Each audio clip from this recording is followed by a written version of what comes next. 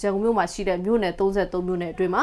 စားတောက်ဆိုင်ထမင်းဆိုင်နဲ့လက်ဖက်ဆိုင်တွေမှာဆိုင်အတွင်းခွင့်ချင်းရောင်းချတာမျိုးမလုပ်ဘဲပါဆယ်စနစ်နဲ့သာရောင်းချဖို့ကိုမြို့တော်စီမံကမတ်လ28ရက်နေ့ကထုတ်ပြန်ထားပါတယ်။ဒါကြောင့်လက်ရှိမှာလည်းရန်ကုန်မြို့တွင်းမြို့နယ်တချို့ကဆိုင်တွေဟာပါဆယ်စနစ်နဲ့သာရောင်းချနေရတဲ့အတွက်ရောင်းအားကတဝက်မကကျဆင်းသွားတယ်လို့ဆိုပါတယ်။ဒါအပြင်စားတောက်ဆိုင်ထမင်းဆိုင်နဲ့လက်ဖက်ဆိုင်တွေအနေနဲ့ဆိုင်ငန်းငှားရမ်းကဝန်ထမ်းလာဆိုင်နဲ့တခြားကုန်ကျစရိတ်တွေရှိနေတာကြောင့်ရေရှည်မှာရက်တီဖို့ခက်ခဲသွားနိုင်ပြီးဆိုင်ပိတ်သိမ်းရတဲ့အခြေအနေတွေထိပါရှိလာနိုင်တယ်လို့ပြောပါတယ်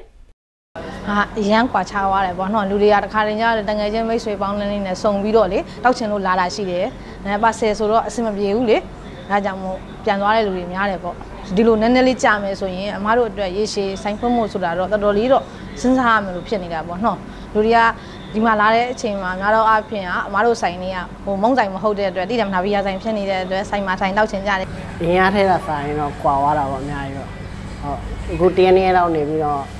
ချင်းနေကြည့်တော့ပြရမှာပါစား။ COVID-19 ကိုတားဆီးနိုင်ဖို့အတွက်အခုလိုစားတောက်ဆိုင်တွေမှာပါဆယ်စနစ်နဲ့သာဝယ်ယူစားသုံးရတာကြောင့်မိတ်ဆွေပေါင်းတဲ့နဲ့စားတောက်တဲ့သူတွေအတွက်အဆင်မပြေတာတွေရှိပေမဲ့လည်းတချို့စားသုံးသူတွေအတွက်ကတော့ဒီစနစ်ကိုလက်ခံတယ်လို့ဆိုပါတယ်။ဘာမှတော့တိတ်တော့ကွာချောင်းမှုတော့မရှိပါဘူးကျွန်တော်တို့ဆိုင်မှာကြတော့လေဒီလူများနဲ့ဒီလိုထိုင်စားတော့ဂိုးလို့ကြတော့လေ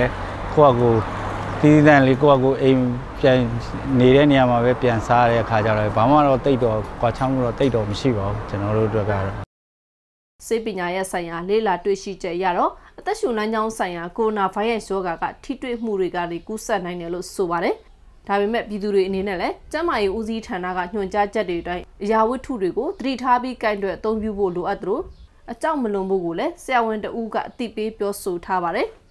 တွေ့ရှိချက်တွေရတော့တက်နိုင်တော့ဒီလူတွေကတယောက်တစ်ယောက် contact ပေါ့နော်ဒီ contact ထိတွေ့ခြင်းမရှိဘူးဆိုရင်တက်နိုင်တော့ကျွန်တော်ကူးစက်မှုလုံးရောကြနိုင်တယ်ဆိုတော့ကျွန်တော်ပညာရှင်တွေကထောက်ပြထားပါတယ်။မျက်နှာကိုလက်လို့ဆိုပဲမကင်ဘူးပေါ့နော်လက်ဆေးဖို့အဓိကပြောတယ်။နောက်ပြီးကိုယ့်ရဲ့ဒီသုံးဆောင်ပစ္စည်းတွေကိုတက်နိုင်တော့တန်ရှင်းလုပ်ဖို့ပါပဲ။ဒါပေမဲ့အခုကလူတွေကပုံပြီးရမ်းကြောက်လာတာကျွန်တော်ကပတ်စံနဲ့မကန်ရဲဟိုကလည်းမကန်ရဲအဲ့လိုထိတွေ့မှုကိုအရန်ကြောက်လာကြတာပေါ့နော်ဒီပစ္စည်းတစ်ခုကင်တွင်ပြီးတိုင်းကင်တွင်ပြီးလက်လို့ဆိုပဲဒီနှာခေါင်းတွေပါးစပ်တွေမျက်နှာတွေမပုတ်မိဖို့အဓိကဖြစ်တာပါ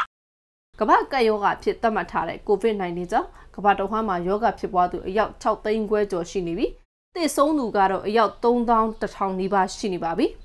ဒီထဲမှာတော့သက်သာပျောက်ကင်းသူကတော့အယောက်3သိန်းခွဲနီးပါးရှိတယ်လို့ကမ္ဘာ့ကျန်းမာရေးအဖွဲ့ကထုတ်ပြန်ထားပါတယ်ဒါ့အပြင်မြန်မာနိုင်ငံမှာလည်းယောဂပိုးတွေ့ရှိသူ10ယောက်ရှိနေပြီလို့ကျန်းမာရေးဦးစီးဌာနကထုတ်ပြန်ထားပါတယ်။ကျွန်မသူဇာလင်းပါ